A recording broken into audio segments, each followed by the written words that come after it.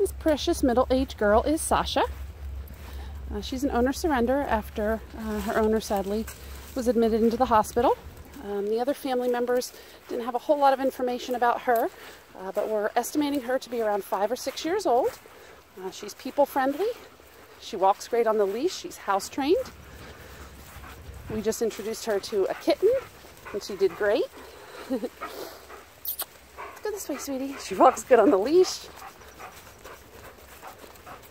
As you can tell, she is a bit overweight. She certainly could use short, frequent walks to help her shed some pounds.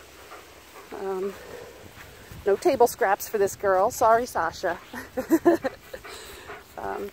So yes, she does need to be on a diet. She's very sweet.